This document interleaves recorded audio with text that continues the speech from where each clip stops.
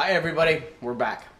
And I'm really glad we got all that priming taken care of, because this is like the best part of building your own airplane, because you actually get to get the thing together and it starts to look like something now. So all that monotonous deburring and dimpling and edge finishing and scuffing and just making sure everything fits perfect all kind of comes together now. And so we are going to assemble the RV-7 left elevator, or at least get started on it.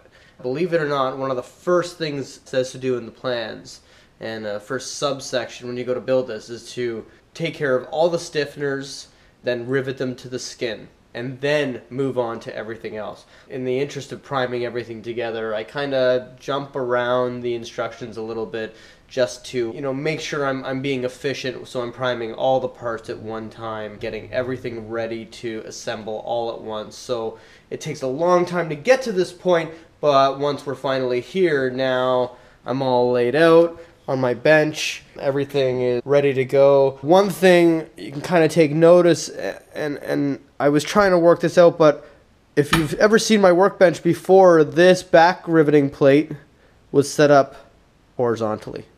I did that before I even really knew what I was doing and hadn't built any part of an airplane yet. But obviously it makes much more sense to have your back riveting plate set up this way, because that way your workpiece is supported across the bench, and your whatever you are going to be back riveting, most likely stiffeners, is going to be running the same way as the back riveting plate. Otherwise, I was having to set up benches in thin air right here, and it just wasn't working, and the workpiece wasn't supported. So I just took this tabletop up and I flipped it upside down, and I milled another insert for the back riveting plate vertically. I should have done it to begin with. So if you're building an EAA workbench and you want to inset your back riveting plate into it, do it vertically. And I also recommend trying to utilize as much of the bench as possible so you don't run into the error of your workpiece running off the back riveting plate. You can damage your skin that way. We're about ready to go, and everything's fitting great. You can see the labels come right through AKZO primer, so I still know where everything goes. And I got my rivets all set up here. I'm just gonna double check the plans, and I'm probably gonna grab a test piece, and we'll do a couple practices first just before we start digging into the real elevator skin. And I'm also, if you can notice, I'm starting with the bottom of the skin. The top edge, or the visible edge, we'll do once we have some practice back riveting. Well, I'm glad you guys decided to join me today. Hope we can all learn something together. You guys enjoy the video.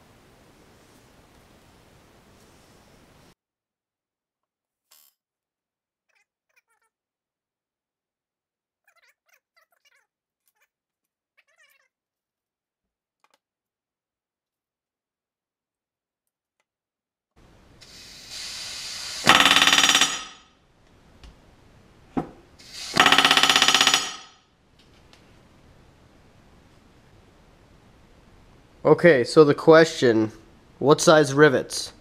Well, you want 1.5 times the diameter of the rivet sticking out past the hole before you rivet it out. But the plans help you out. And if you look right here, all 701L, which is the skin, to all the 720s, which are all the stiffeners, are going to get a D426, which is the tapered flush head rivet. The diameter is 3, and the length is 3.5. And the same goes for the other side. If I come over to the other elevator, once I get around to it, all the stiffeners. So sometimes you gotta go hunting for the rivet callouts, but they are there. Okay, so first things first, I gotta get the rivets in there, and you can use back riveting tape, like this stuff here, but it's not cheap, and I don't see the big deal. The only idea is that there's no adhesive on the orange strip. So we're going to do a little experiment. We're going to do one line with the rivet tape and the other line with some blue 3M painter's tape.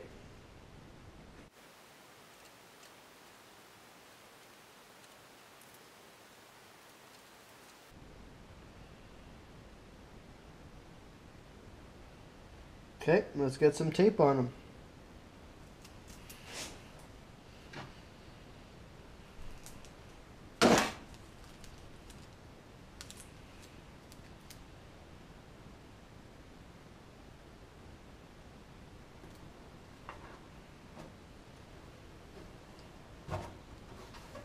Okay.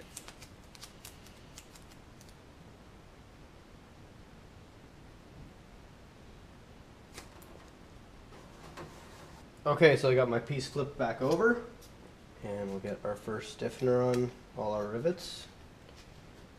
Perfect. Okay guys, we've got to keep this as flat as we possibly can.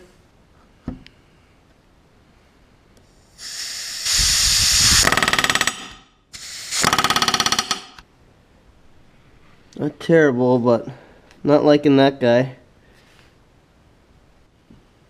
Okay, we got a couple we got to drill out there. That's alright. It's bound to happen. And, but let's carry on here and see if we can do better.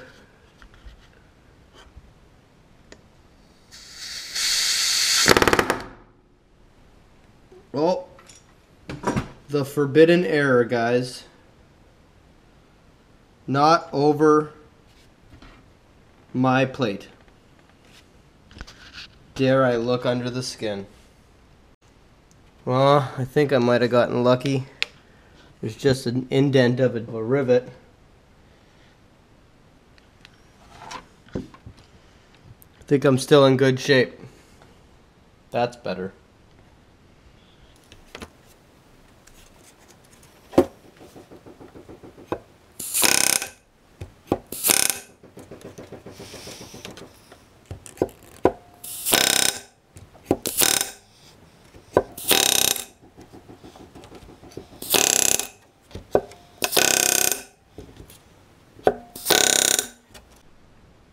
Okay guys, what do you think? Got to flip back over. Let's have a look.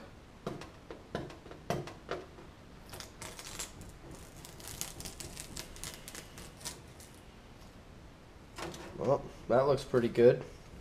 And really, this can be reused for another string.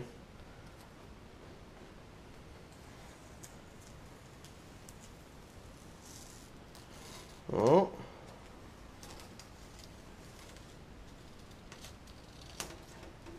Well,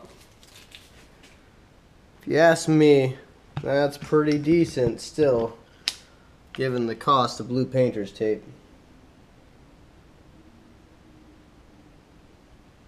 You can see I picked up a little bit of paint or tape in this guy, but that'll come off with a fingernail, as will that.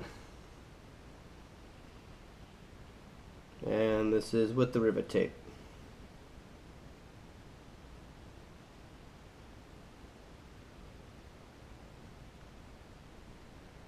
Okay, so I got the tape back on these, but what I'm going to do is I'm going to back rivet all of these stiffeners in, and then go around, inspect everything, look for bad rivets, and then we'll basically have a rivet drilling out party, get the few that we need to replace all drilled out as one big gong show.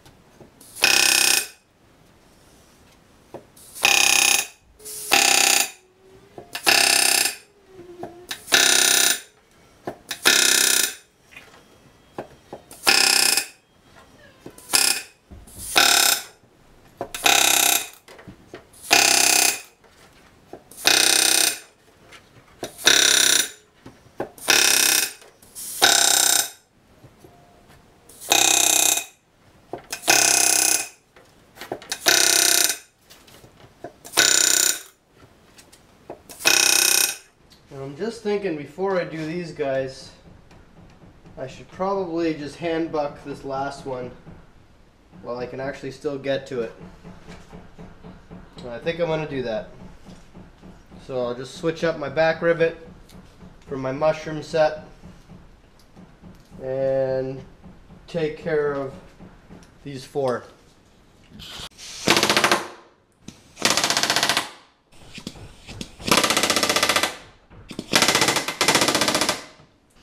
Oh, that one's definitely coming out, guys. Wow, that's one of the ugliest I've done in a while. Some people like these. Some people say all they do is fuck shit up. I believe the latter.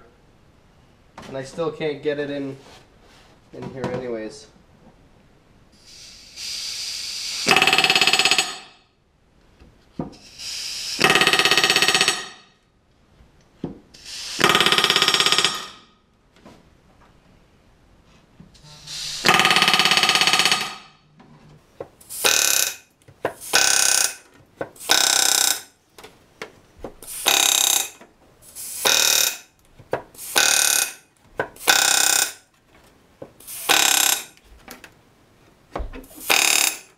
I want to show you what's going on so far. Do have a couple mistakes here, but they're not really critical. They're not some big ones, but we're going to have to drill some rivets out. And then the reason why I kind of skipped these back guys here is because I really have to open the panel up. I'm going to wait till I have a helper to just so I can maintain holding the skin nice and flat up against the back riveting plate, and also pull the upper portion up so I can get in there and do some riveting. As you can see, these guys here, they really didn't turn out very well, so I'm going to drill that out. I'm going to drill that one out, and I'm going to drill that one out down there. I might even drill this one out here because although it doesn't look too bad, it's a little bit overdone. We're just going to do them again when we have a helper to really get the skin pulled back. But everything else looks pretty good. Let's see if I can give you a good example of a rivet that I am going to pull out. This guy here, you can see it's kind of kicked over a little bit. And I also think I'm going to redo this one right here because it's kicked over and I can see the base of my dimple that's not completely covered, and that's not good, and we want to deal with that. Hope you're enjoying these videos, guys. If you have any questions or comments or suggestions, please let me know. I would love to learn and grow as a part of this process with all of you. I'm gonna still push forward and keep assembling, and then, like I said, we're gonna have a rivet drill out party. One of the next things we're gonna have to do is get the nut plates riveted on our trim tab servo support or skin support, because this is going to have to get then riveted to our skin. So I have to look after the nut plates first, and if you remember from previous videos, we're going to be using the Avery Tool Oops Rivet Saver kit. Basically, If you look, they have extremely small flanges on them. This is where you can get these. So these are like if you made a mistake in a number 40 hole and you wanted to drill it out to a number 30, well, you could use this, and the head is the same size as a number 30. Well, I'm trying to kind of only countersink. As you can remember, I only barely machine countersunk those. A NAS 1097-3, if I can get this in here, just fits in there real beautiful. I'm going to be riveting all these nut plates on, and then if I need to grind any of these down after the fact, I'll do so with a Dremel tool, and then add a little touch up of primer if needed anywhere.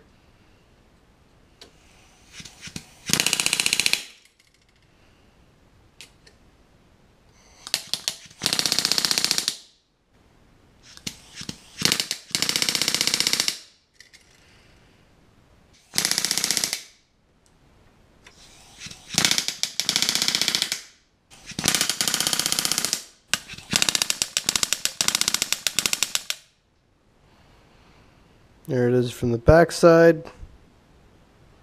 And again, that's the one we're going to replace. All stepped and not cool.